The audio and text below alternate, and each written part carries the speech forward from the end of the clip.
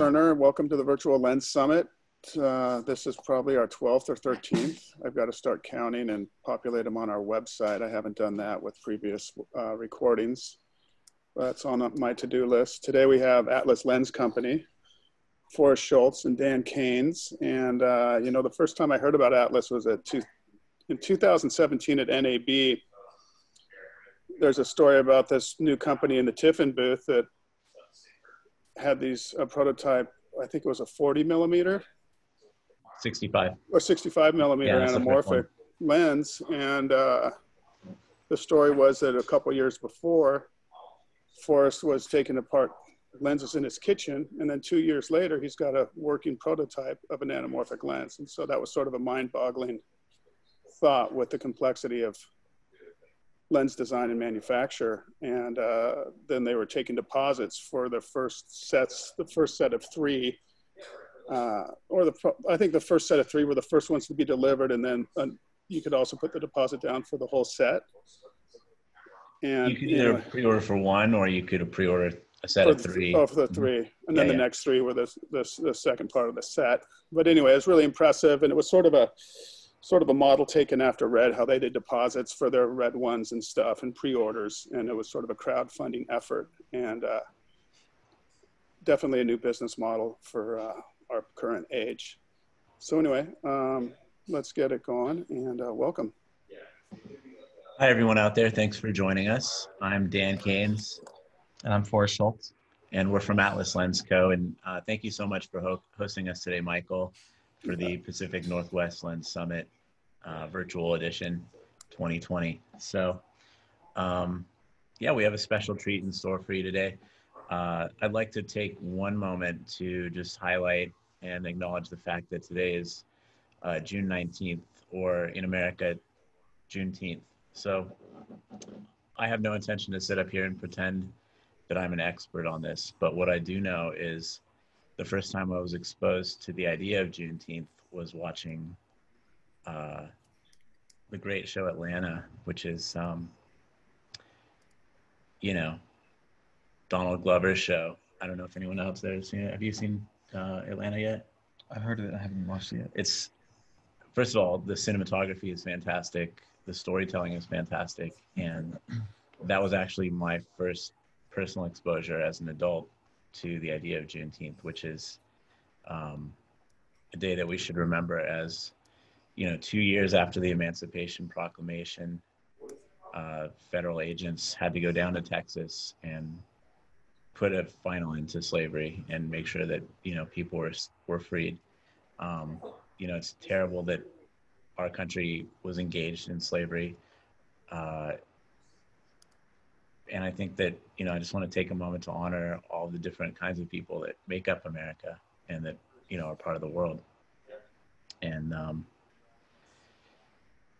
it's really important to me to just take this moment and honor some of the people that have touched me personally in my life, people who are different than me. I didn't grow up exposed to a lot of different people of color, but as a young person, watching TV and seeing people like RuPaul, who are so different than me, not only a black man, but also a black man, woman.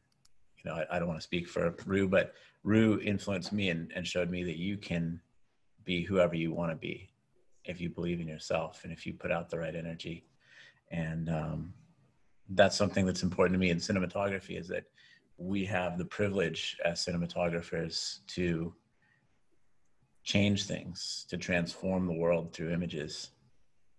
And cinematographers like Bradford Young, ASC, Bill Dill, ASC, Johnny Simmons, ASC, these are people who have influenced and inspired me in my life. And I just wanted to take a moment to celebrate Black Americans and people of all color around the world, and people of all gender, race, ethnicity, bias.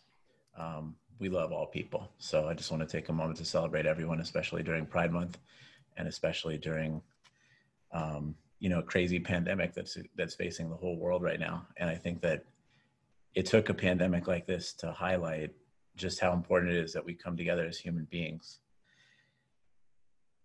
So, that's enough of me on the podium for the moment. But I just want to say, here's a proverb that's attributed to both Voltaire and Spider-Man's uncle, who I don't think it's any coincidence his name is Uncle Ben. With great power comes great responsibility. So I think as image makers, as people that make lenses, we have a responsibility, not just a privilege, but also a responsibility to take care of the world, take care of other human beings, and make it a better place. So allow me, if you will, to bring you on a journey with us today, looking back through history, because I think it's really important to not only understand where we are today, but to really truly understand where we are today and who we are today. It's important to look through the lens of the past to see why things were, how they became the way they are now. And I'd also like to highlight that in the presentation we're going to give today, we're going to cover some really interesting ideas. And I've been told that some of these ideas are very closely related to some of the presentations from Bill Dill, ASC, highlighting the way that different groups of people are interconnected and that different things are interconnected with invisible strings. So that's what I love about optics, is that optics are where the tangible meets the intangible, and that's science and magic at the same time. So thank you for that moment, and if it's okay, I'm going to start our presentation.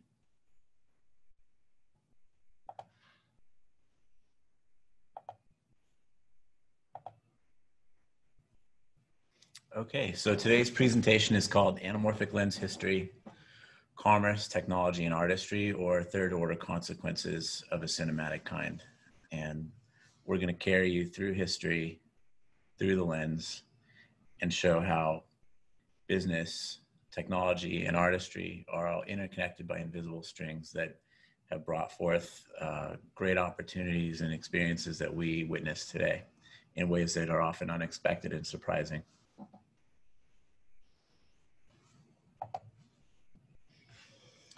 So just want to highlight three key aspects of filmmaking: commerce, the financial engine that drives our artistic medium; technology.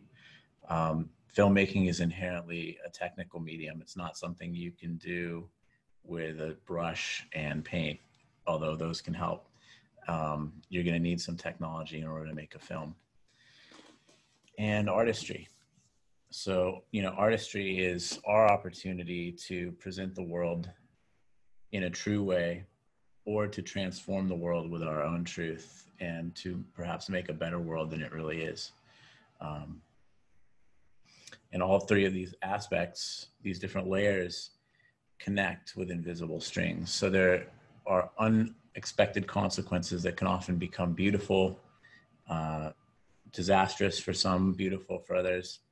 And it's often through suffering that we can create the most beautiful art or the most interesting results that we just don't know. So it's hard to predict what's next, but we can always look back at the past. So let's start by first defining what is an anamorphic lens and why does it exist? An anamorphic lens is a lens that uses cylindrical optics to intentionally distort incoming light rays to capture an asymmetrical horizontal and vertical field of view. And the same goes when you're projecting or presenting an image. You're taking an asymmetrical field of view and projecting it back out to become normalized or, contemporaneous to what we see in real life. The distortion created by an anamorphic lens has both technical limitations and potential artistic advantages. The reason that it exists is to fit a widescreen image onto a square piece of film. And I'm going to get into that in a moment, why, but I just want to showcase how business has influenced technology. So imagine, if you will, it's mid-century Hollywood and less people are going to the movies than ever. Most people are staying home to watch entertainment on a new square box called television. And this is creating a big problem for major movie major movie studios and theater chains, they're seeing a big decline in revenue and less interest in movies. So, the studios got together and they said, how is it we can get audiences to leave their homes and come back out? And they looked at what was popular and trendy at the time, and they noticed that people were really into stereo surround sound and hi-fi. And I might argue that this is a precursor to virtual reality or augmented reality. So you're immersed in the experience of sound or vision. And they said, well, if we create a spectacle that makes you feel like you're in a movie, you're more likely to leave your house, go out, buy some popcorn, buy a soda, have a hot dog, bring your family, and witness something unbelievable that you just can't do at home. So it's almost an out-of-body experience. And the first solution that was developed as a technical answer to this business need was Cinerama and formats like Cinerama. So you would use either 2 or 3 cameras running side by side to capture a panoramic view.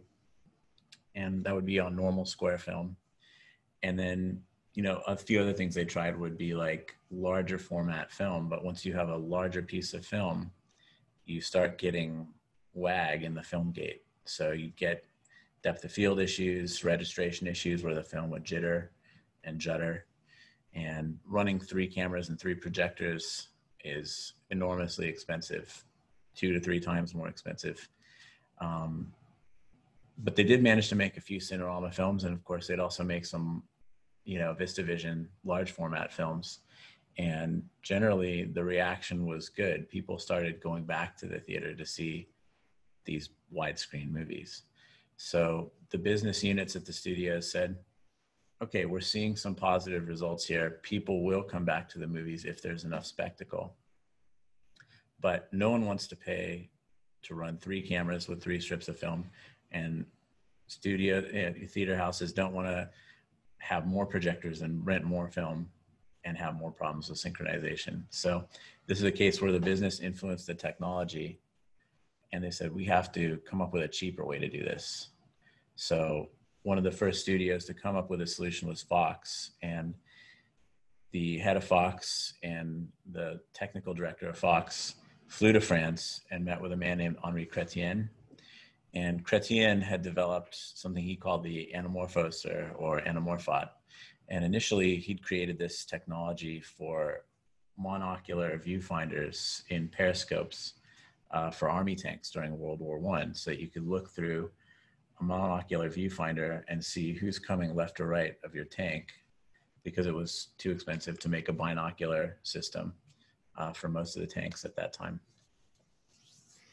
So Chrétien had developed this technology to get a wider field of view into a normal viewing angle. And he'd early on tried to make movies or influence people to make movies in France with Pathé Studios, but they just thought, this is kind of crazy. We don't really need this stuff. But he held the patent, and Earl Sponable and Spiros Skouras from Fox flew to France, met with Chrétien as his patent was about to expire, and secured licensing rights to bring that technology back to America, work with Bosch and Lohm, and develop anamorphic adapter lens so that they could put the lens on the camera, get a widescreen field of view onto a square strip of film, and then use a similar lens on the projector side to project back out wide again. So the image that actually goes onto the film ends up being skinny. If you've ever seen an anamorphic negative, or if you've looked at a digital cinema camera with an anamorphic lens on with the D-squeeze turned off, everything's going to be squished and skinny. So you're fitting all that wide stuff into a nice square format. So Fox worked with Bosch and Lohm. They developed these adapter lenses, and this created some problems for camera people. When you have 2 lenses, like an adapter system like that, you're going to have to focus your prime lens, and then you're going to have to focus the adapter at the same time. And that's really inconvenient because it's already hard enough to maintain a set and focus 1 lens, let alone 2 at the same time with all the other responsibilities you have. So that was really frustrating for camera people. And that's an example of camera people influencing the technology. So they went back to Bosch and Lohm and Fox and said, these adapters, I mean, we can make movies like this, but it's not really working out so great. So is there something you can do to make it easier? And Bosch and Lone went back to the drawing board, like in our slides here, and started working on a solution to integrate an anamorphic system with a taking lens and have a coupled focus system. And the result of that was the technical Oscar award-winning Bosch and Lone CinemaScope Baltars. So you can see we have some advertising art from IBM here, showcasing that same Bosch and Lone Baltar lens, just like this gentleman's holding on the left. And these are amazing lenses. I don't know if anyone here has ever had a chance to see them in real life or put hands on them, but each lens has its own dedicated built-in follow focus system. And each one weighs about 40 pounds, no joke. So there are these amazing cast iron lens bodies with two lens systems that are coupled, and they're focusing with a built-in follow focus. And these were used on these huge Mitchell Rackover cameras. So large lenses and large cameras were no stranger to the people making movies in the mid 1950s. And they'd have to blimp them oftentimes too. So you'd have, you know, big bunches of foam to try to keep the sound inside of the lens and the camera. So this is a case of artists influencing the technology and actually revising something that had started as a business interest. And that fed back into some changes that then resulted into even more changes, which we'll get into in a minute. But you can see the beginning of how something starts as a business decision, quickly becomes a technical decision, and then that has consequences for the artists. So with those new Bosch and Lone integrated CinemaScope Baltars, there were a few new problems that arose. Whenever you do a close-up of someone, the anamorphic coefficient of the lens would actually reduce. So you'd have less squeeze the closer focus you got. And it would often make people's faces look mumpy, for lack of a better term. You'd have kind of a distorted, squatty face. And you can see in the example image here, here's a young lady who's being photographed with a standard lens. And then on the left, you have with CinemaScope in close-up. So this is another case where the artist said, this is not really working out. Is there something we can do to change this technology to make it better? I mean, we love that we have jobs again. We're able to go back and make more movies for you guys in the studios, but this has had unexpected consequences that we didn't take into account when we started. So enter Panavision and Robert Gottschalk and his team. So camera people started to complain. They knew that Gottschalk had been making anamorphic projector lenses because Bosch and Lone and some other companies couldn't keep up with the demand for CinemaScope projection. So Panavision, which had started as a small camera store, started manufacturing projection lenses using prisms and cylindrical optics as a solution. And camera people would often visit Mr. Gottschalk's shop in his store and would say, you know, I'm having this problem with these mumps. Is there anything that we could possibly do to change this? And people would be tinkering in their shop. And one day, the legend has it that one day, Gottschalk and one of his technicians were looking through two pieces of cylindrical optics and, you know, looking through them and twisting them. And they noticed that as they twisted the two optics relative to one another, the anamorphic coefficient would change. So you'd actually get more squeeze or less squeeze depending on how they twisted to each other, right? Mm-hmm. So they noticed this and they thought, well, maybe if we place this into one of the Bosch and Lone Baltar lenses, there's a way that we can correct for this as they move into close-up. These two cylinders can also correlate and then correct for this problem. So Gottschalk and one of his technicians, whose name was Tack, they began working on figuring out a way to integrate this together with those Bosch and Lone lenses and make it a Panavision product. So they ended up getting a hold of some of the Bosch and Lone lenses that were not desired by the studios as much, reworked them, and this is, as legend has it, the introduction of the first auto Panatar lenses, which are the first CinemaScope lenses that would correct for widescreen close-ups so you don't have mumps. So that was a pretty interesting and fascinating case where the artist influenced the technology. And over the last 50 years or more, Panavision, because of this, really became the dominant choice for anamorphic filmmaking. And let us not forget that, you know, Panavision and Bosch and Lomb and the people in America were not the only people making anamorphic lenses. During the Cold War, there was a race for technology that's not only for technology's sake, but a way of influencing culture. So the Soviet Russians put together their own anamorphic lenses with their state-run movie production studio and engineering system. And at the same time, post-war Japan was also very interested in addressing a growing consumer market. And companies like Kowa were also developing and manufacturing anamorphic projection and taking lenses for cinematography. So North America was not the only place that widescreen movies were being made and projected. It was a worldwide phenomenon. So now I'd like to talk for a moment about how technology really has affected the artistry. As we said, over the last 50 years or more, a tremendous number of anamorphic films have been made. And despite the technical improvements created by Panavision, anamorphic imaging still has its own unique set of imperfections that create a signature look. And I would argue that anamorphic is now the native language of cinema. We've all seen so many anamorphic films that it really is part of our lexicon and part of what we think of when we think of a movie. Chances are we might be thinking of anamorphic imaging. And we like to call some of these imperfections in the lenses tool marks. So some of those traditional tool marks that result as a unintended technical consequence are things like oval bokeh in the out of focus areas, streak flares, and things like astigmatism, coma, chromatic, and spherical aberration. So all these things that, you know, an engineer might say, well, we can't have those because they're imperfect. And in a sense, they're right. Actually became directly part of what we experience watching films. And they're sort of like, you know, like tape hiss. If you're listening to a recorded tape and there's something that's just not quite perfect about it, but it makes you fall in love with it just that much more, or tube amplifiers. So for those who love cinema, I would say it's a very similar thing or comparable. So that's a little bit of the history of how anamorphic lens imaging came to be and why it came to be.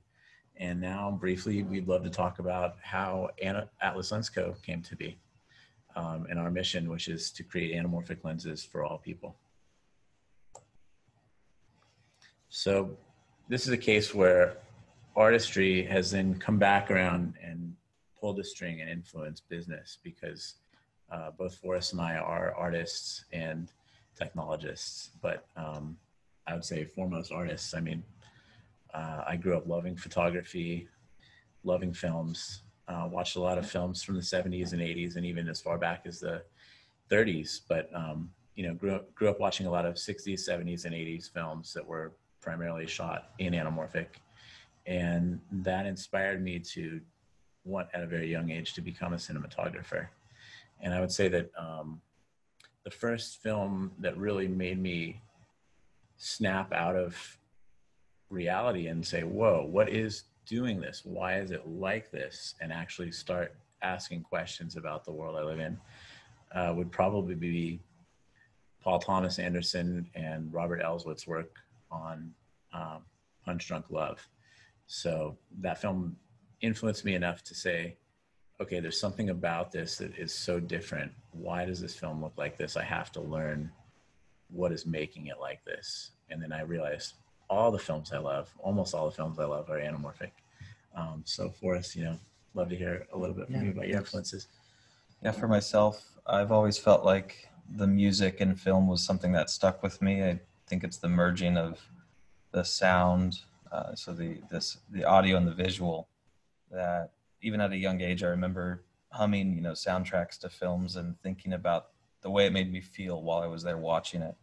I feel like that connected with me in a way where, you know, on a personal level, it just made me want to be involved in some of that process.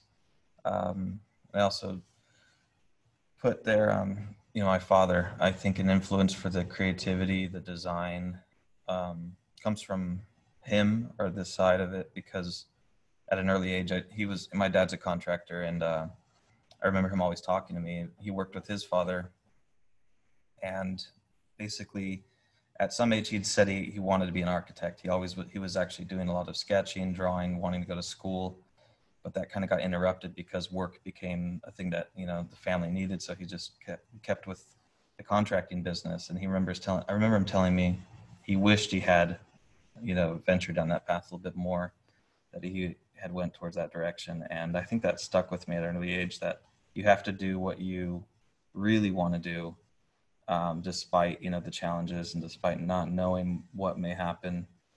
So his passion and that for sketching, for design, he has, unique ability to see a problem and figure out a new way to engineer some solution for it. And I always respected and admired that. And so I think a lot of that kind of is what influenced me into this process of, I guess wanting to build lenses and learning how to do it, not being afraid to take that risk. For films, for anamorphic specifically, I think Batman Begins was one I pulled up because I remember at that age, going into the theater thinking this movie is going to be about Batman. I'm not going to take it too seriously because I'd seen the stuff before, right? And I kind of thought this is how I'm going to feel watching a movie about Batman, seeing some of his predecessors that weren't taken too seriously.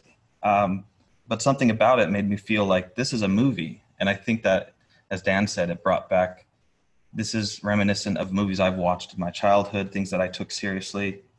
The storyline, things kind of just merged, and I remember noticing what's distinct about this movie. There's something different. Even though I wasn't looking for it, I probably recognized some of those out of focus areas and, signatures of anamorphic. Also, Killing Them Softly, Greg Fraser, ASC. I remember reading about that one and watching that, distinctly looking for those traits of anamorphic because they're very much in your face. You can't watch that movie without saying, this was shot on anamorphic. Once your brain becomes attuned to it, do you find it's kind of hard to turn it off? Like now, I go see movies. I mean, before the pandemic, I was going to the movie theater and I'd watch movies and be going, okay, there's a little too much chromatic aberration there. What about that bokeh? The bokeh's chopped here. Why is that? What lens are they using? Yeah. So it's kind of fun, but it's also kind of a monomania that it's hard to turn off sometimes. So wish I could just sometimes enjoy the story more, but love the lenses too much. So yeah. So coming back around again to talk about how the conditions that we grew into as artists and as technologists influenced us to start this business. We were sitting there in 2015, and I know Forrest was, experimenting at home with a lot of different things.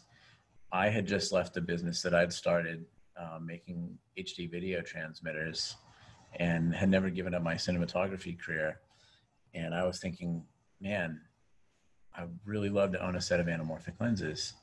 So we're in this condition where the cinema business has changed, technology has changed, artistry has changed significantly, like big changes in our lifetimes even, the transition from film to digital primarily.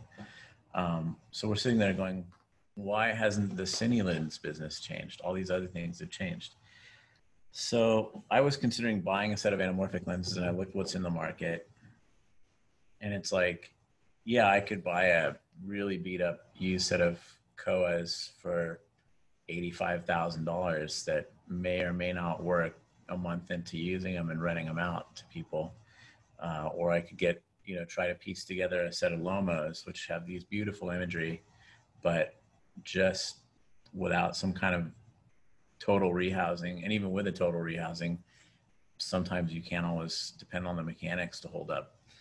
So we were entering into a world where, as cinematographers, our needs weren't being fully addressed. we wanted to have something that would create vintage lens characteristics, but that would be dependable, reliable, and robust. And, if you looked at the marketplace, anamorphic lenses typically would rent for more money.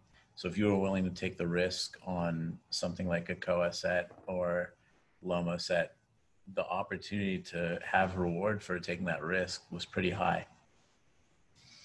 So he was experimenting, and I was like, oh man, I don't know if I want to buy a set of lenses that are not that dependable.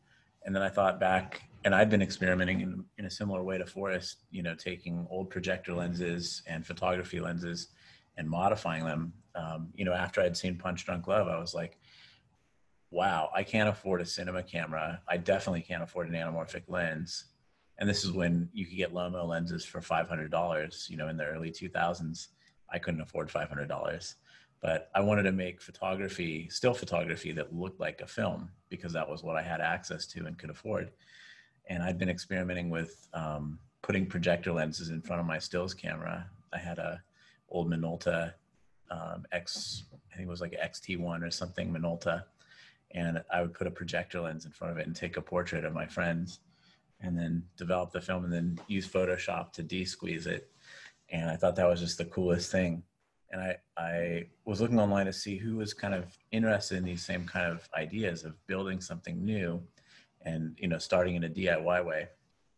And like all good romances these days, Forrest and I met online. So he was on the forums, I was on the forums. I saw, some of the incredible things Forrest was doing with very little resources in his kitchen, putting together these awesome short films using modified projector lenses and stills lenses. And I was like, the spirit of what this guy is doing is awesome. It really touches me in terms of thinking like a pioneer and just taking action, not waiting for things to change for me. And I thought, I could try to afford a set of master anamorphics, but I'm not going to be happy because it's actually more perfect than the kind of vintage feeling lenses I want. Or I could get spend money on these old vintage lenses and not be sure I can get a good result from them. Or I could try to take the money I wanted to put into my own set of lenses and then actually work with a real pioneer like Forrest, and together the two of us can put together a company. So, I think it's really important to define the philosophy. And when we first started talking, we took a lot of time to really figure out why we were doing this, what it is that we really wanted out of it. So we first asked ourselves, well, why do we want anamorphic lenses? And it helps to understand the benefits of anamorphic lenses to really know why. So with an anamorphic lens, you really get two fields of view with any one lens. And that's just something that, as a hacker mindset person, I really love. If you can have one lens and get two different fields of view, you're getting more than you could with a normal lens. So why not get more for less? The perspective magnification feels more human, in our opinion. I mean, as most of us, if we're fortunate enough, we have binocular vision. So our two eyes are working kind of like those Cinerama systems, where we're getting two combined pictures and getting a wider field of view. So yeah, I was just gonna say, naturally, I started thinking about this. Naturally, you have a brow, you have the ridge in your cheekbone that sort of mask your ability to see up and down as much as you can see left and right. So in a really true way, you do have sort of a panoramic view, akin to widescreen cinematography. If we had four eyes, we'd probably have to make 4 times anamorphic lenses, but biology, if we're lucky to have both eyes working, we have binocular vision. So I think that's kind of how we ended up with CinemaScope generally. Mm-hmm. So it's a more human imaging system.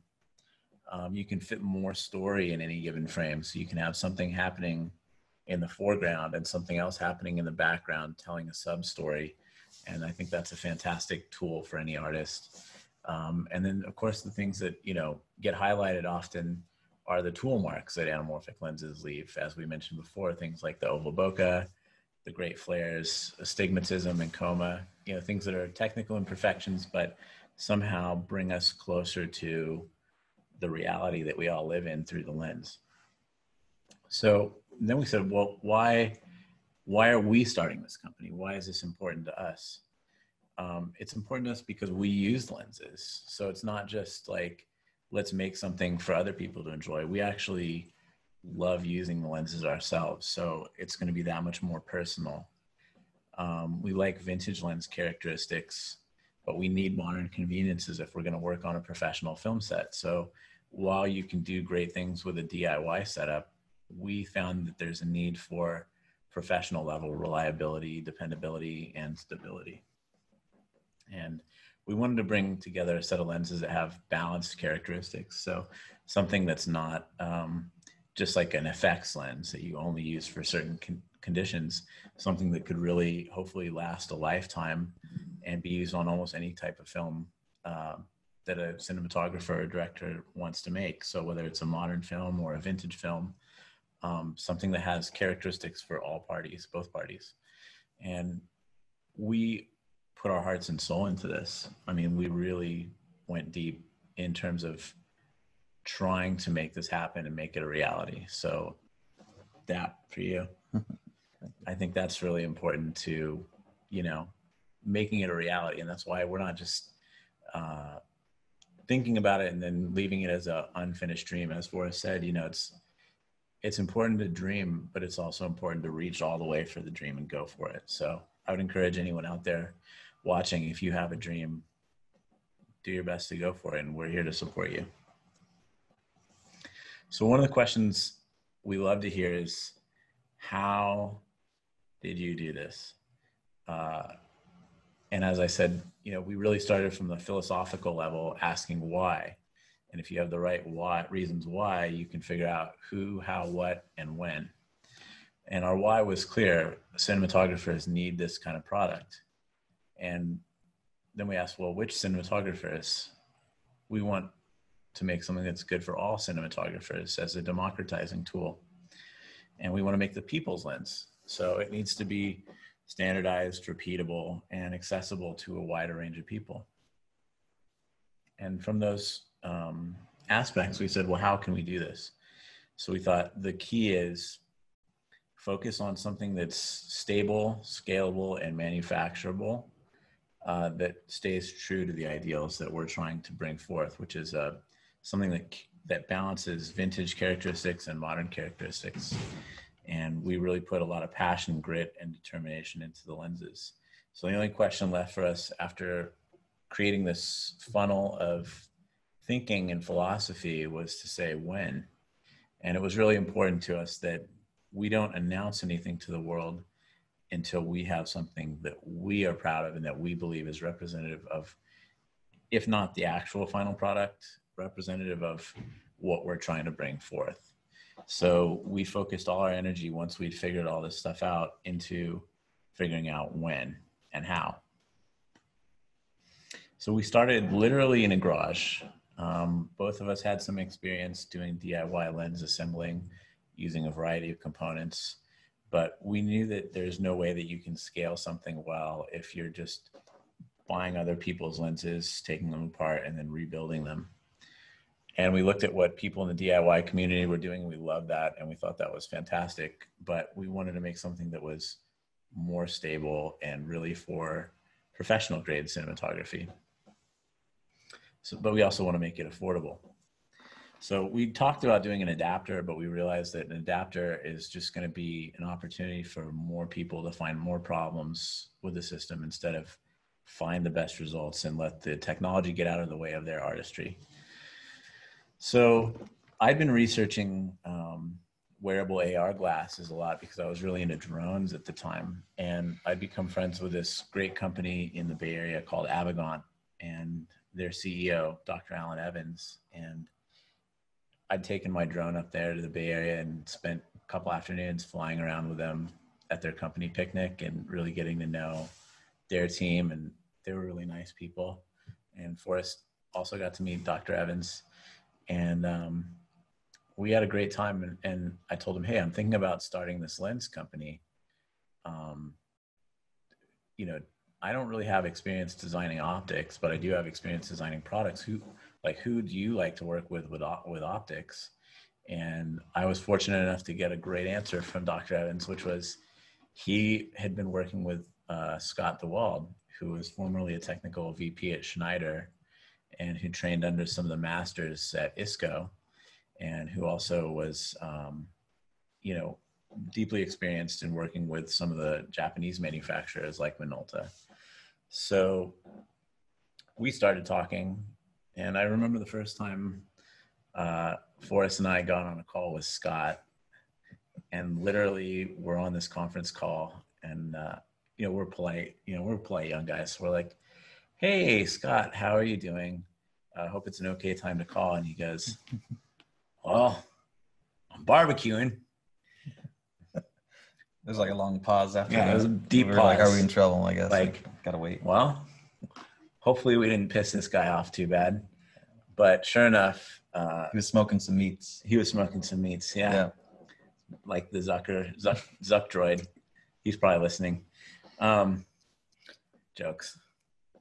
But you know, Scott is a tremendous guy, and like many great engineers, just a little bit socially awkward at times. But after really getting to know him, we became great friends, and we were lucky enough to find someone that experienced who was willing to help us and get on board with our project. So not too long after that, Forrest had been working on the product design for a while. Even before I met Forrest had been doing this awesome product design for what he thought the lenses should look like. And then Forrest and Scott worked together. You know, Forrest had taught himself ZMax, and Scott also happened to be running the same version of ZMax, which is like, you know, over 10-year-old software version. But they both bonded over this older version of the software and really hit it off and started cranking on the optical design. And, you know, I focused on product management because as a cinematographer who'd been working in the field, I had a lot of ideas about what I knew camera assistants and cinematographers really needed out of a lens. So we did things like make sure that the iris and focus gears were in the right place and that they were uniformly spaced away from the system, and the specs, you know, thinking about the specs that people wanted, and also working together with Forrest to really define the look that we wanted, which was something that would be uniquely a blend between classic vintage looks with, you know, a little bit of spherical aberration, softness when you're wide open, but when you stop down, it really sharpens up a lot. We had to have streak flares that would be kind of like light teal blue, hopefully. And, you know, the bokeh is important. And we knew what we wanted out of them, and we set to work figuring out how to achieve all these things in a way that would be easily manufactured, easily repaired, and serviceable in the field if something goes wrong. So it was really important to us that these are a product that can survive harsh environments and hopefully give people a lifetime of great use. So we focused all of our attention and energy onto making a single minimum viable product to showcase, hey, we can do this. It's totally possible. And that it also ticks all the boxes of what we need out of the lens. So we set to work designing and building this prototype, and we were running in full stealth mode right up until NAB 2017, where we surprised the world. But, you know, there's always a ton of uncertainty in these things. And because it was our first lens build, there were unexpected things that happened along the way. I mean, going as far as like, we finished the builds at the very last minute, but it's literally 2 days before the show starts. And we're like, okay, let's show these lenses to some of the cinematographers we know. So, you know, I texted Christopher Probst, ASC, and I'm like, I know you like anamorphic lenses. Would you mind coming to check out this thing Forrest and I have been working on? And he was like, yeah, I'll be right there. You're up in Sun Valley. So I had friends at this rental house called DFS. So we were, you know, we set up some string lights. We set up a lighting setup with a stool. My wife came down and was our model for the day, and my dog, Eddie. And we set up this little setup to show off to a few people and just to gauge their reaction. And people were blown away. But that same day, we realized, yeah, the wings on the Alexa PL mounts stick out a little bit more than we thought they did based on the specs that we had. So we couldn't fit the lens on an Alexa. We can only fit it on the Red cameras because there's no long wings on the PL mount. So we're like, oh man, we got to take this thing apart and then lay it down at the last minute to just make it fit on the Alexa as well as the Red for the show. So, you know, it all comes down to this sort of last minute. I like to always think most of what we do, you know, we do a lot to make sure that we preload 90%, that we're going to get things done. But that last 10% is always what I call the Indiana Jones moment, where there's this giant stone door coming down. It's going to crush us and our hat falls off. And then we slide under the door and we just pull the hat through and we make it. And that's, I mean, it's been 4 years of that feeling. And I'll tell you, I still love every minute of it. I don't know about you, but it's a wild ride. Every day is a wild ride, but it's still, I wouldn't trade it for anything. So it was fun because, you know, showing up, I'd worked out a deal with Tiffin where they were going to host us for free, essentially. I convinced them, I said, hey, I know you guys want more traffic in your booth. So imagine if there's a new lens company, what goes better with a new lens than filters? So we'll be happy to help showcase your filters for free with our lenses. And they were like, kid, you sound crazy, but sure, we'll let you in. So we managed to get a free booth space at NAB 2017. So I want to thank everyone at Tiffin, Steve Tiffin, Andrew Tiffin, Mike, all the people from Tiffin who were so kind to host us free of charge. You know, we were basically eating ramen in order to make sure that we could afford to do what we did. And they were so kind to host us. So of course there were unintended consequences from that too, where people said, so is this a Tiffin company? Does Tiffin own you guys? No, you know, Tiffin doesn't own us. We love Tiffin. In fact, we're still leasing space from Tiffin, and that's where you can come see us in Burbank these days. They're great people. They make great filters, and they're great landlords and hosts. So thank you to everyone at Tiffin, and buy Tiffin filters. Just kidding, but you can buy Tiffin filters. So anyway, after our big debut at NAB, and then following up with a little showcase at Cine Gear, we really had to get down to the hard nitty-gritty work of making the next lenses. So do you want to talk about that for a little bit? Sure. Yeah. I mean, we decided that we were going to, I think, make a 40 and a 100 millimeter. That was something that was very important for us, is to choose the right focal lengths. And as you can see here, just, you know, we haven't shown many images yet, but I think this is the first time you guys are seeing some imagery of what it looks like inside of ZMAX, as well as some SolidWorks cutaways that I provided, just to kind of, you know, open that up for some viewing. And we set out to design the 40 and the 100 after the 65 and continue to make them more manufacturable. We wanted to make sure that they had similar flares, similar look, as well as, you know, try to contain them as well as, and it's size-wise, you know, not to make them overly large, but really just kind of exactly right, the right size. So you have to compromise between optical performance in certain areas, plus benefits of mechanical advantage, you know, not being too heavy, not being obnoxiously big. There's a lot of challenges in getting those rays, you know, those ray bundles to fit through a, what is now 114, you know, OD on the front. And so, yeah. And I'd say, you know, there were a lot of unexpected things. So we started with the 65 because we thought it would be the easiest. And working with someone with a lot of experience like Scott, you know, going to the 40, Scott's going, you're going to have to make the front end of this huge. And Forrest is like, no, I have an idea for that. And what I like to say about that is if you learn to see the world in a different way, the world will show you what you need in order to get to the next step. So, you know, Forrest really had some incredible insight that even someone deeply experienced like Scott couldn't quite see in the same way. And that's the way that we were able to make our wide angle lenses. So we achieved a lot with, and that's what you're looking at us on right now. That's, yeah. We're on the 40 and the 40 is on the screen also. Yeah. So that's pretty cool.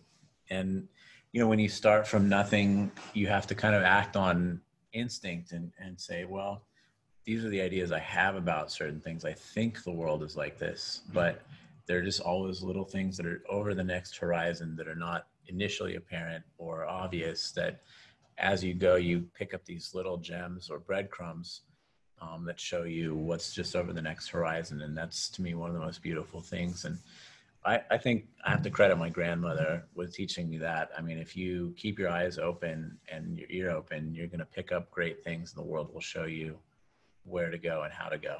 So, very fortunate to have this opportunity.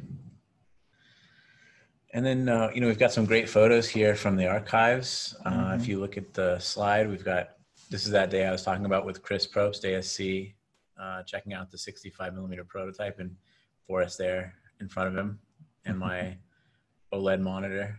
Doing some marketing, I think. Trying to do some cool shots. Got that on my red camera. I think it was a Dragon sensor at that time. I don't remember. Helium? I don't think helium was out yet. Maybe. And then we got a great picture from Forrest's kitchen, lens bashing, putting together a bunch of different optics to make his own anamorphic lens. And then you can see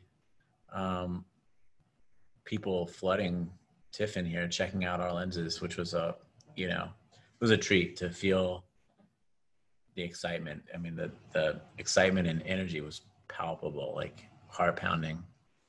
And then the next year in 2018, we had our own booth down here, which we went for an Art Deco vibe, which kind of goes with our brand aesthetic. So, briefly, I could talk about some of the tough stuff that we faced trying to start a lens company and make lenses. The things that are really challenging, I would say, are coming up with the correct design parameters first, selecting the right materials and making sure that the materials not only perform correctly optically, but that they're available and that they don't have Achilles heel properties that are going to make them a huge pain in the ass after you start making lenses with them. There's some things about certain glass types that make them harder to work with than others.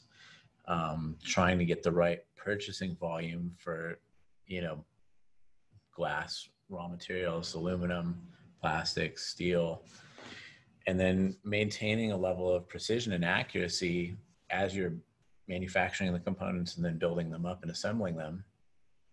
And the scale, how do you, when we started the company, it was just Forrest and I and Scott, and that's it. So we had to figure out a lot of things for a small company. And, we're fortunate to have grown a tremendous team of people.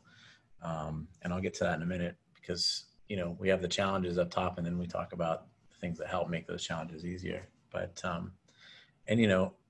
if you don't have the tools already to start making these things, you have to either figure out how to get access to those tools or figure out how to make those tools yourself. Things like T-stop machines or focal plane microscopes, projectors, autocollimators, all the tools you need to assemble a lens up correctly and then make sure it's focusing right and working right.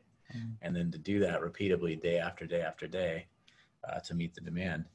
And then some of the things that help us along the path are passion. I think if either of us cared even 1% less than we do about this, it would be 1,000% harder. So I think it's really the passion that helps keep us daily involved in making sure that things are going in the right direction and that they're working correctly. The people, we have a tremendous team of people, both deeply experienced people and novice people. And I think that's something that having a beginner's mind, no matter what level you're at of experience, is important. Being willing to learn from someone who's just started, as well as hopefully teach people who've just started what you've learned so far.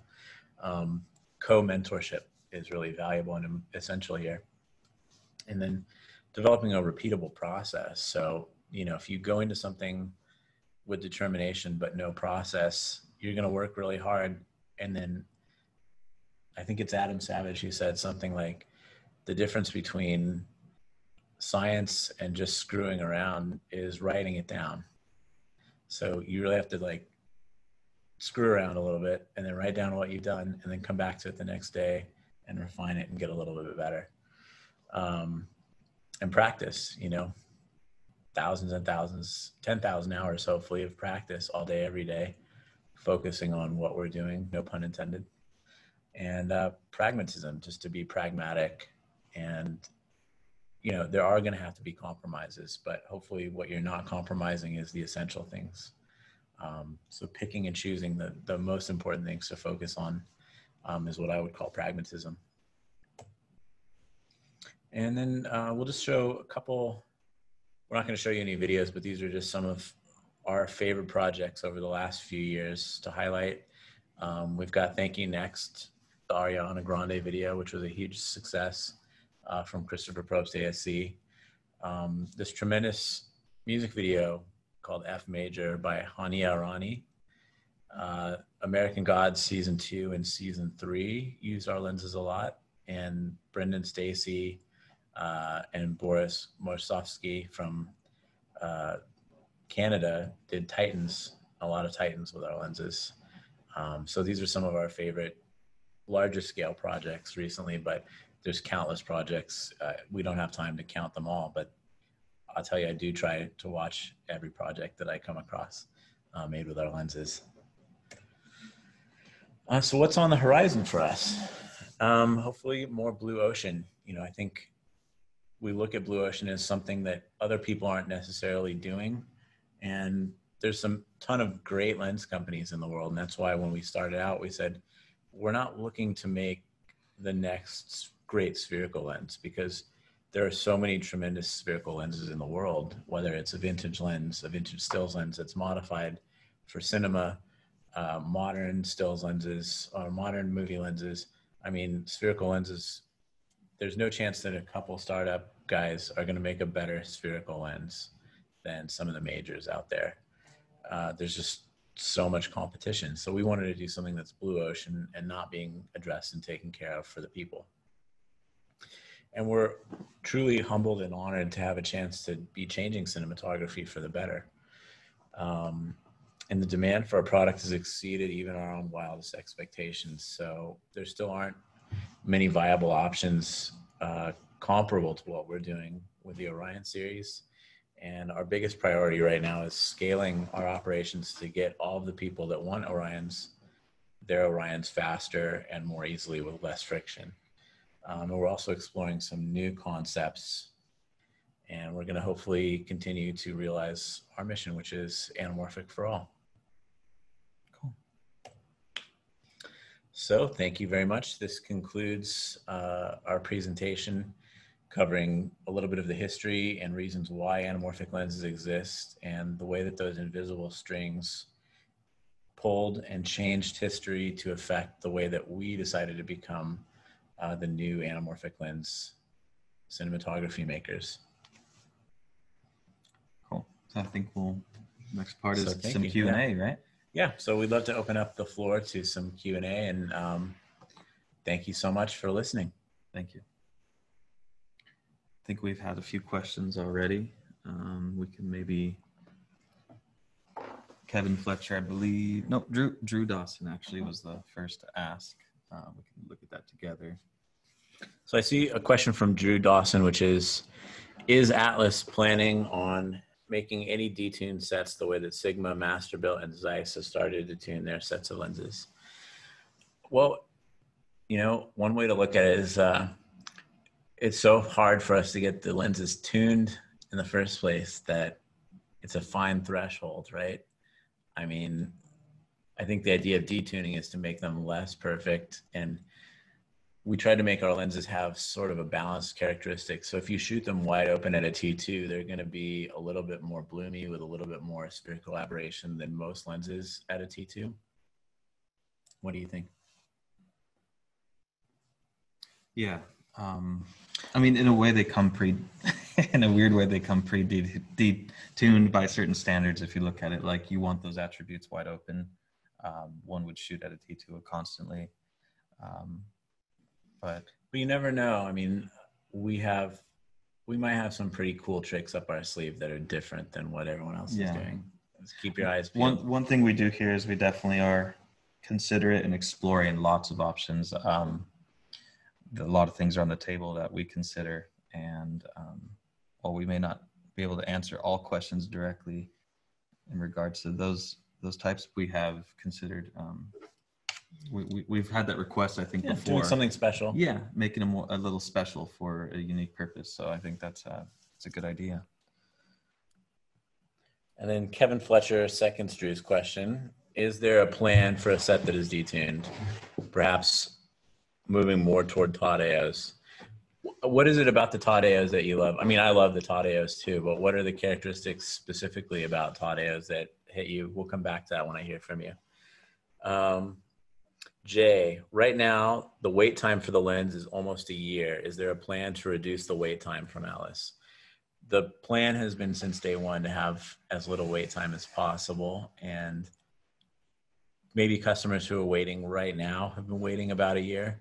But our goal is to, knock on wood, by the end of this year, catch up to all the existing orders that are with us until today, if that makes sense. So our goal has never been for the wait time to be very long, but a couple unexpected things happened along the way. We've had to grow our company to figure out how to do that better. And we're constantly engaged in improving the company and improving the process to make it faster.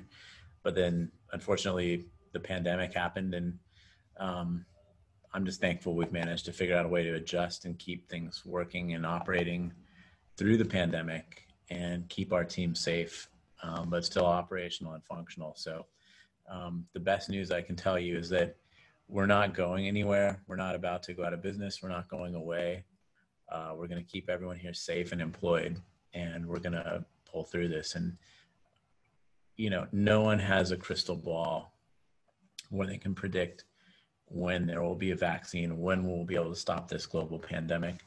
But I think all of us have an opportunity and a responsibility to do our best on an individual level to support the humans around us and hopefully keep them safe and healthy too. So without being on too much of a soapbox, I think we're going to make it, and we're doing our best to speed up delivery times. You want to take the next one? Sure.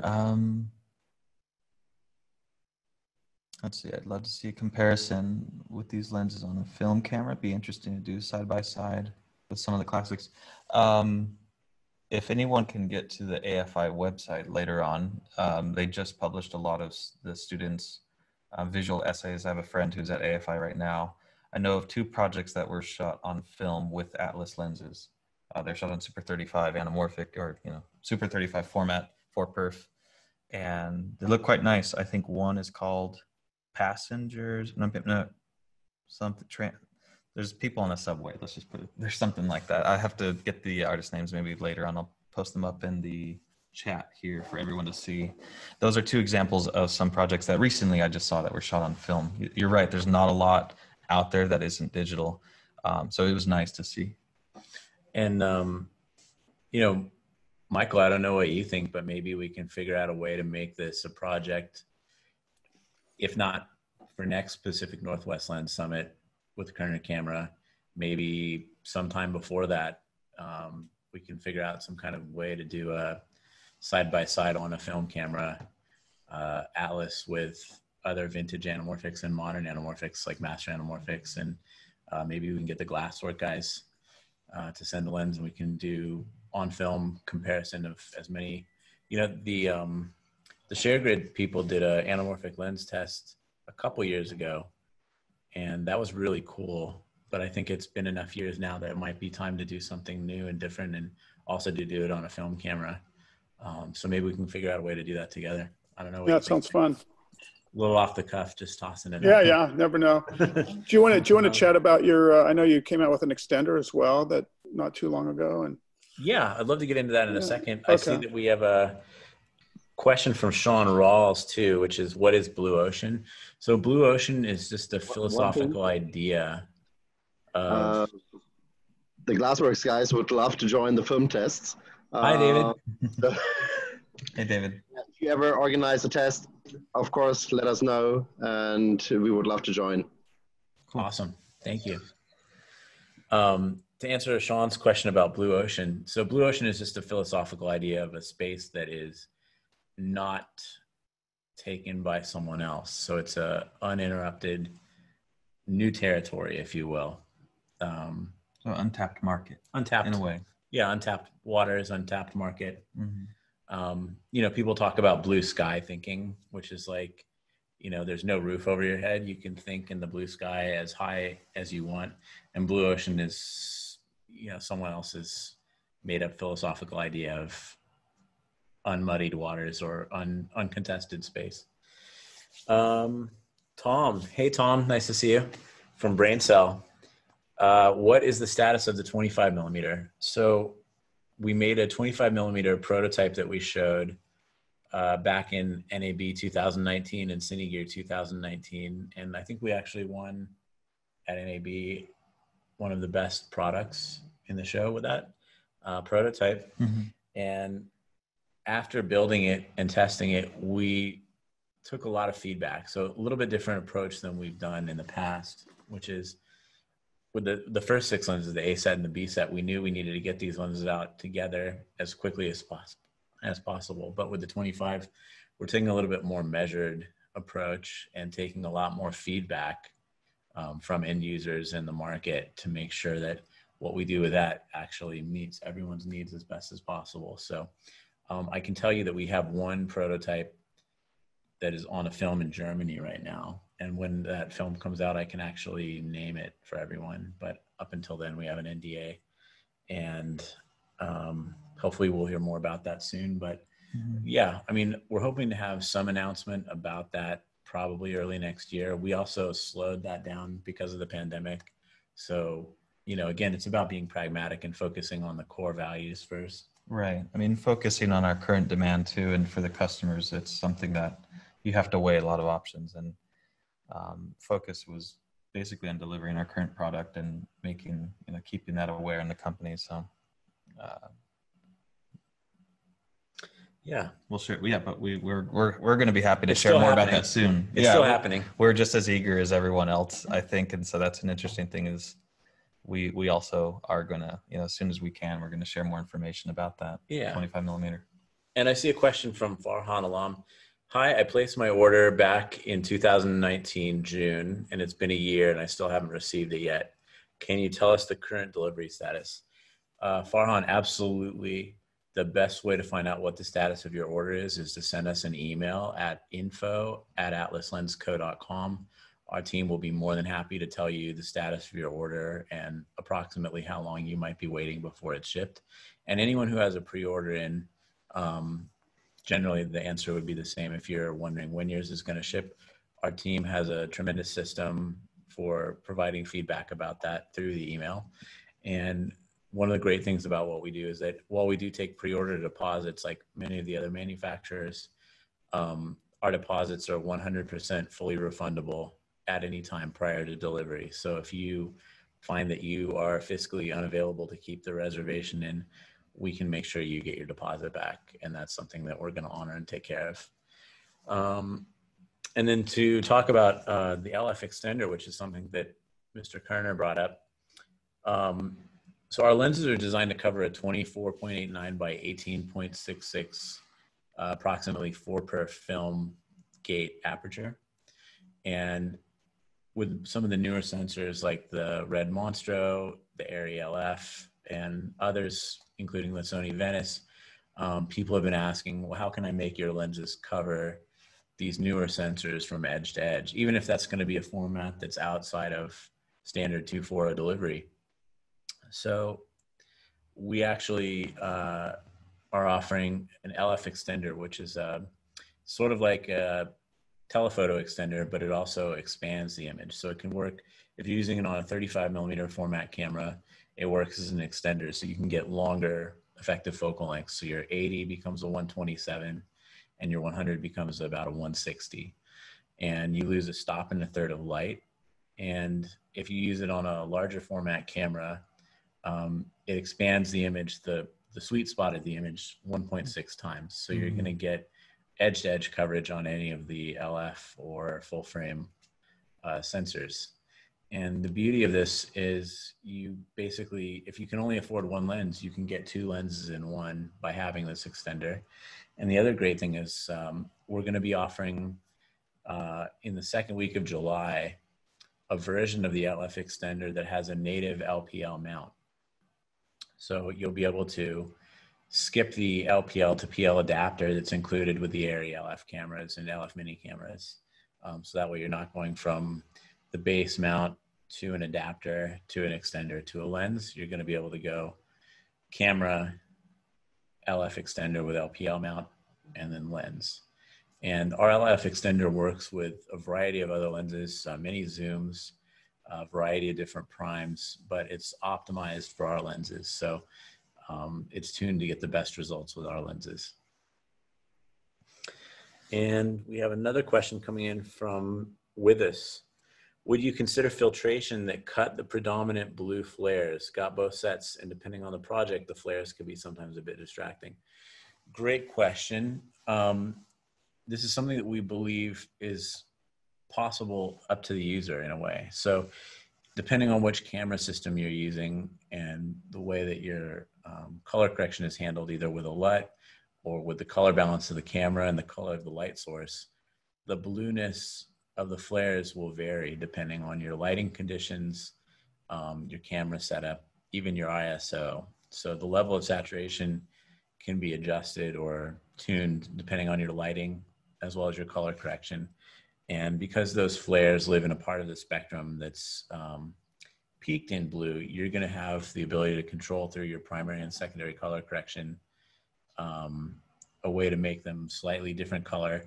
If you want to get crazy, you could even key them to be a different color, but you can really truly attenuate the level of saturation and luminance of those flares on your own. You could also potentially cut them a little bit using a variety of different color filters. So we don't have a plan to offer our own color filters. I would say check out things like an enhancer. Maybe check out something like a tobacco or suede filter. Maybe Michael, maybe you have some recommendations, or some other members of the group have recommendations that you're welcome to throw in the chat for different flares. I know like suede and tobacco filters became less popular probably 10 years ago. So you could probably pick those up secondhand really cheaply. And maybe they have a second life as a purpose for that. But as far as like offering lenses with different flare styles, this is a question that we get a lot. So we hope to be addressing that in some way or another sooner or later. Market Commander and Jay, please give Oksana a raise. She is doing amazing. Well, we gave her a raise and we'll tell her. And thanks for the kind words. Cornelius Hurley says, shooting film with Atlas this summer, FYI. All right, can't wait to see what you make, Cornelius. Shadi says, I did lots of feature movies on Atlas and everyone loves them. Any plans on going LF? Shadi, thank you for being a customer. Good to see you out there. And at the moment, the best way to go LF is with our LF extender. But, you know, you never know what's coming in the blue ocean. We're evaluating a lot of different design considerations and ideas right now in-house here. 230829, can you talk about your approach to lens coating? Forrest, do you want to talk about the coatings a little bit? Sure. Yeah, I mean, the approach was, as we mentioned prior, to take sort of a vintage look at how can we accomplish coatings that are reminiscent of the past. So we decided to go with a particular coating of the single layer, and that's kind of predominantly why you get these flares that are typical in these classic lenses. They flare much more than if you were to say apply a modern multi-coating that attenuates a lot of that flaring. That was something that we agreed upon, that we want to let the flares happen. So when you want to engage them, hit them with a strong source, they're going to happen. And Shadi also says, are there any plans going beyond 100, like 135 or a macro lens? Never say never, but again, if you need to go a little more telephoto, that LF extender is going to be a good friend to you. And I've tested using things like a Century doubler, which is Century doubler is usually like a rehoused Nikon or Canon extender to go even further. And I've even stacked a Century doubler with the 1.6 expander before. So that's pretty cool. Got Tito in the chat. Oh yeah, one more thing about the LF extender. It doesn't affect your minimum focus. So you're still going to get, you're going to be more punched in, but you're going to still have that same short, close focus distance. So you're going to be able to get even closer using the LF extender. So in a sense, that can kind of act as a pseudo macro, depending on how close you need to get. And then we got another question from Tito. You want to take that one? Sure, Tito. Hey, Tito, I'm a fan too. Yep. Tito writes, Tito Faradance here. We got any plans on teaming up with content creators that share the mission of Anamorphic for All? That's a big yes. We are certainly open to, supporting any creator and figuring out how we can work with them. And, Tito, you're always welcome here. Doors are open, but we'll also work with you at any location you're at. So just kind of hit us a message on the side. We'll talk to you. And we have a question from Steve Boyce. What plans do you have for an anamorphic zoom range? That's a fantastic question. And I'm going to just come right out and say, we would love to do anamorphic zooms. It's not yet in the cards because as a startup, it's not our area of expertise yet. So we feel like we have to really stay true to what we're trying to do first and foremost before we go too far. And that way we don't over leverage ourselves. But we would love to offer something that is similar in performance and style to the Orions, but with the ability to zoom. So yeah, we'd love to do that.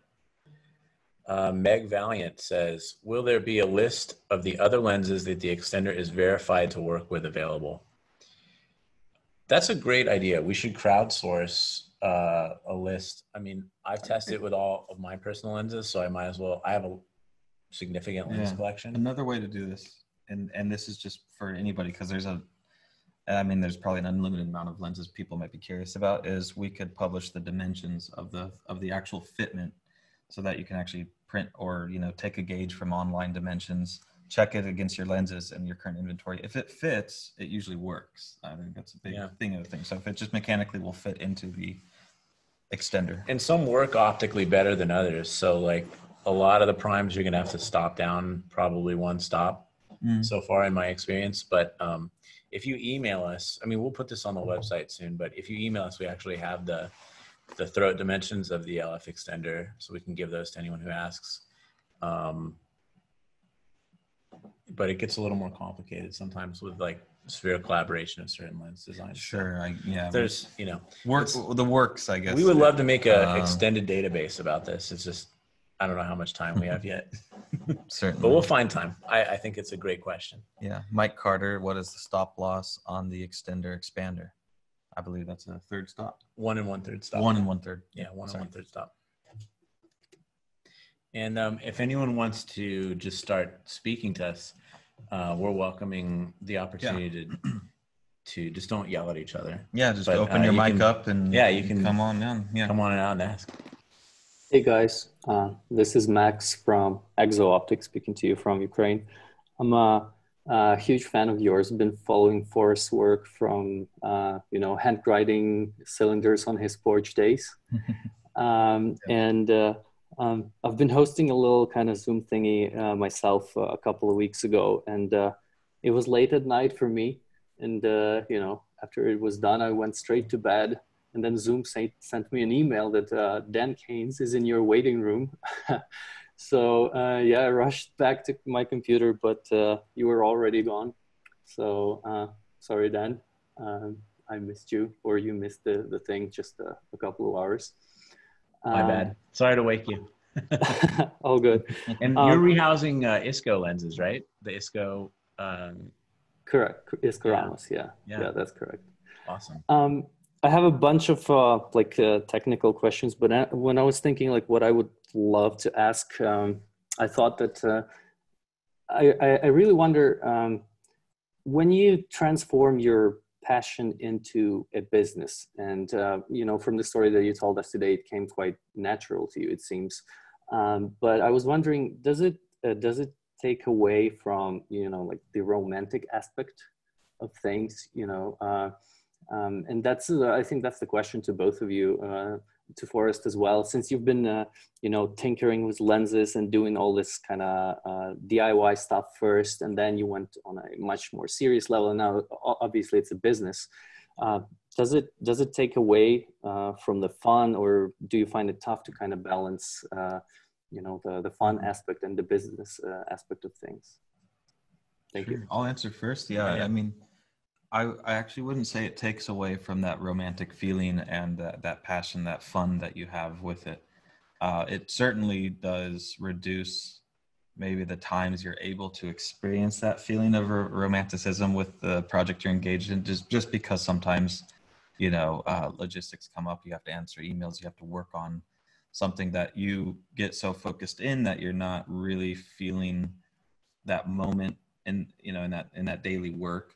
But then there's other moments that completely balance that out, a sense of discovery, those things that even when you're not doing it as a business, those are the sense of discovery and that exploration, those sense of passion, that's what comes back. It's the same feeling.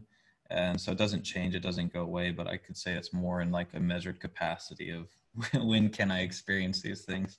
Because you have to be honest, there's a lot more work, when you're doing it as a business, and you kind of have to divide and pay attention to that.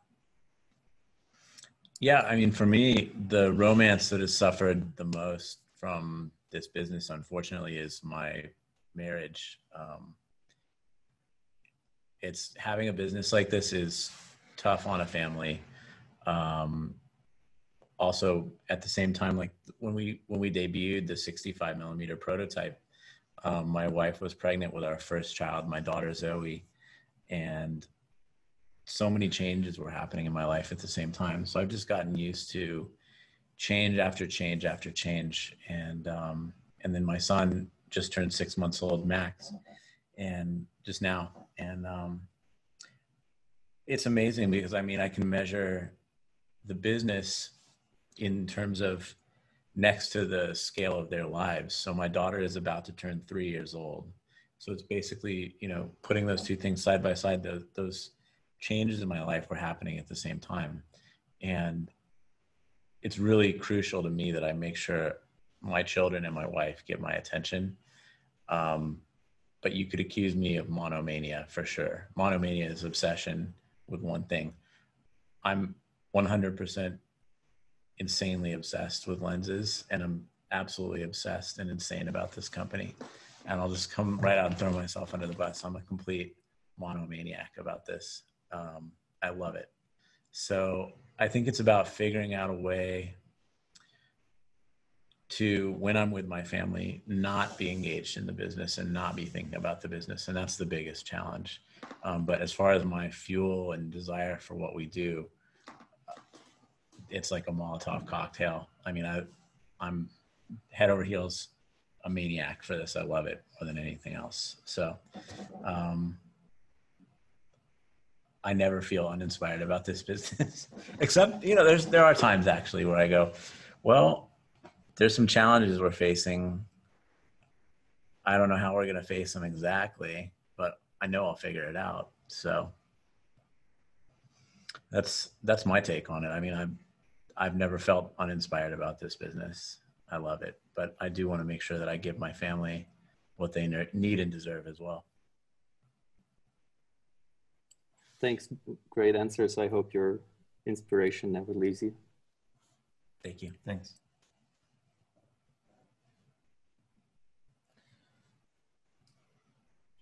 We had one question on the side. Yeah. Go ahead. Yeah, go ahead.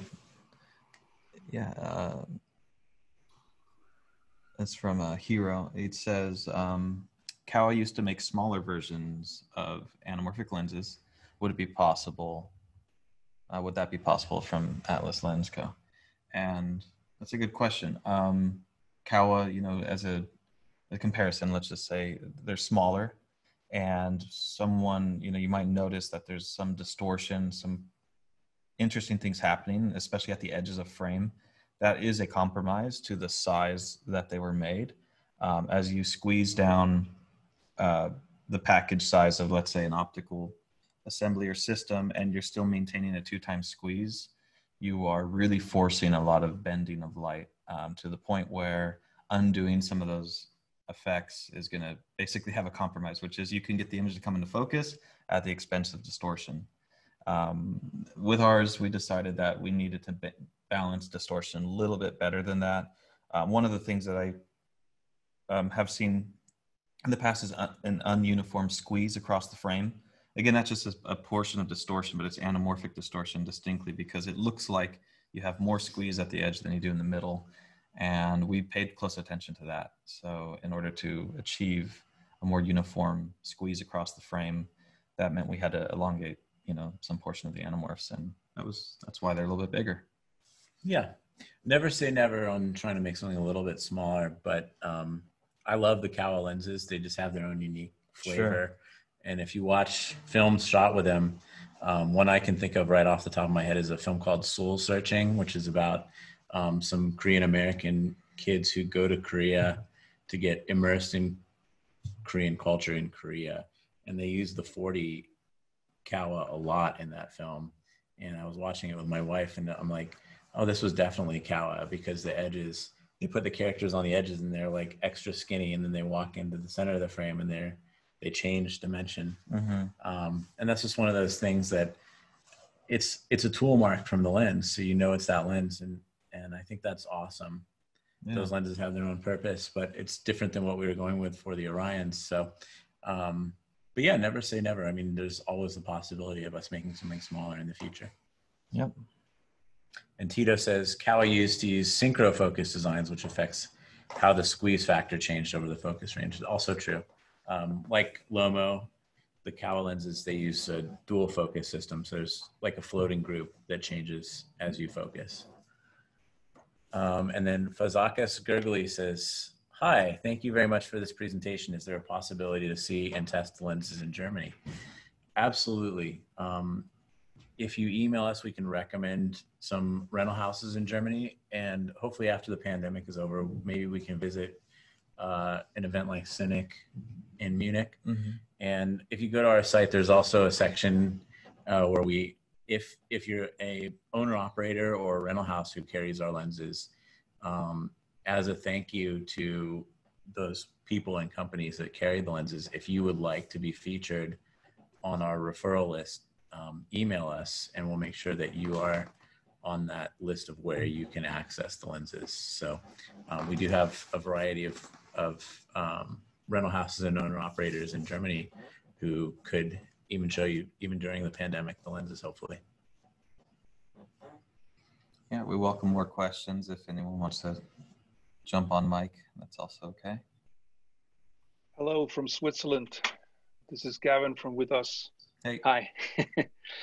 I have both of your sets, and there is something that I would like to point out, and that is, to my surprise, your lenses hardly ever going to need diopters.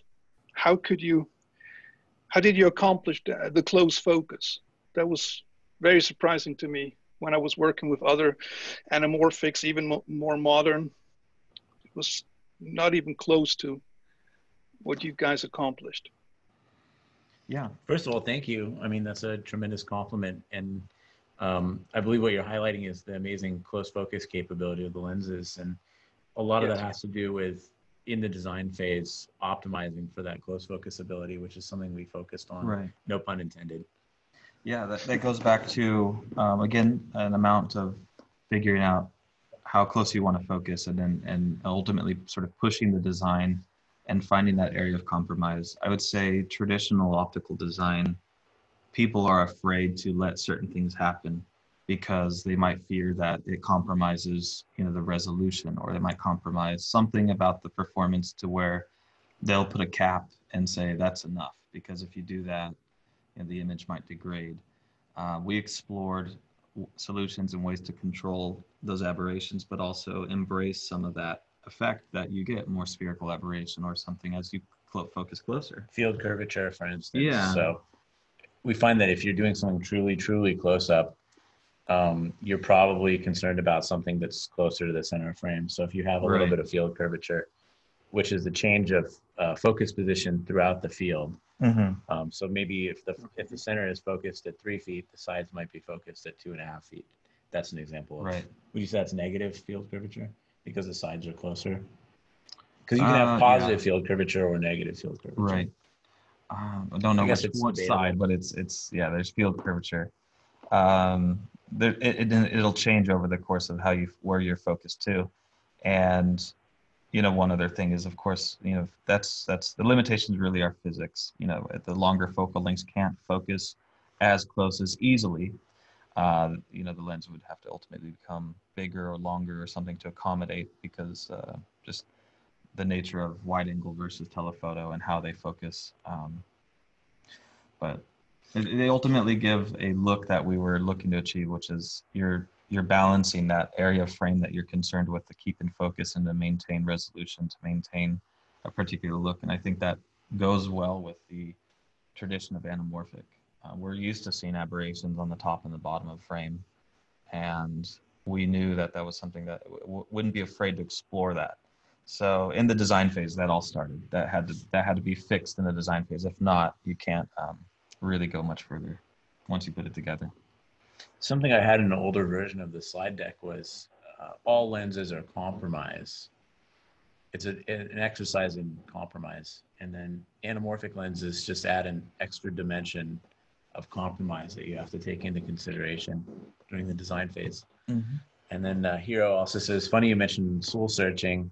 I worked with the director. Awesome. I like that film. It was fun. It's touching. Thank you for that answer. And I would even consider saying that part of the charm of anamorphics is not just to be reminiscent to what we know with film, but I also think the funkiness, like Cook is explaining in their adverts, I think this is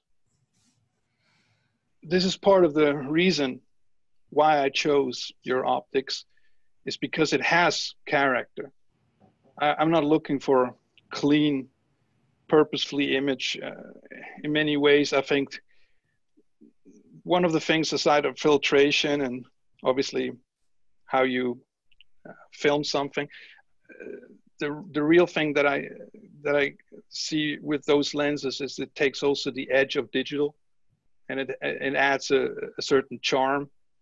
And I'm very happy that I own your sets, and looking forward to use them more often. Thank you. Yeah, thank you very much.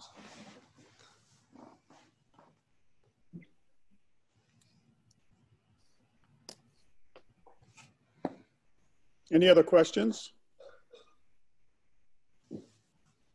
But I sort of like to do at the end of these.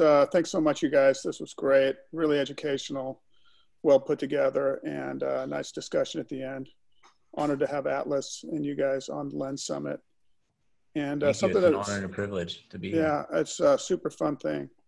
Something I like to do sort of at the end of these things is sort of go around the world and see what's going on in different markets. And we've got Max Swan from the Ukraine was on. Max, how are things there?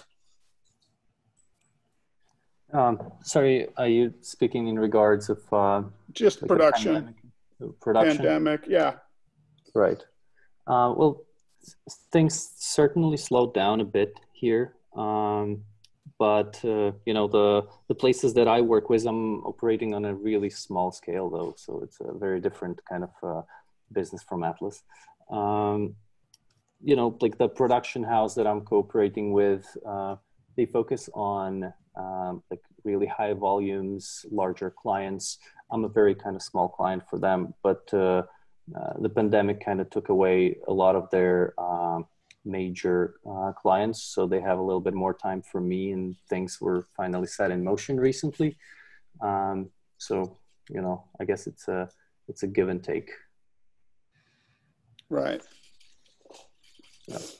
And then we have Gavin from Switzerland with us.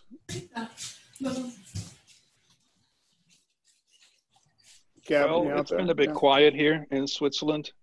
A lot of work is being outsourced, unfortunately, because the film market is not as big, and it's a bit of unfortunate. So I don't know if the pandemic has really changed a lot, because it had been slow before. So I'm mainly focusing on foreign markets. So far, it's been okay. Not great. It could better. It could be better. Right. Seems like a lot of the markets are starting to bounce back a little bit. Yeah, I agree. Anybody else want to contribute? Yeah, Chita Hadings here from Vancouver. We are just starting to get back into production. Most MOWs are resuming on this Monday, and people are still very concerned. There has been new union courses and safety checks for people to get used to the new protocols about keeping the pandemic in check. But Vancouver has been doing pretty well compared to the rest of Canada. And everybody's kind of worried that it'll start spreading again, but at the same time, the market can't be closed forever. Things shut down completely in the beginning of March. Right, that's what I've been saying. I think once we start opening up, it's going to be hard to close back down. I don't think people will be want to do that again, even though it could be necessary.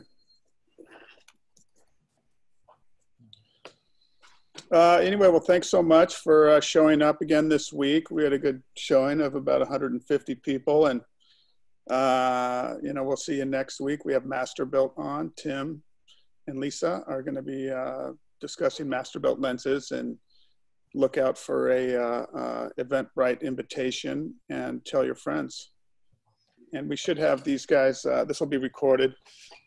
The recording will be on my website as well as Atlas's. I have one more question for everyone out there. If there's something that you want in a cinema lens that doesn't exist yet, that is your dream lens or something that's just not out there, feel free to type into the chat what you want and make a wish. And if we can do it, we'll try. And if you can't come up with it now, feel free to reach us on anytime. Email or social media. Kind of throw your ideas at us. I mean, just in case.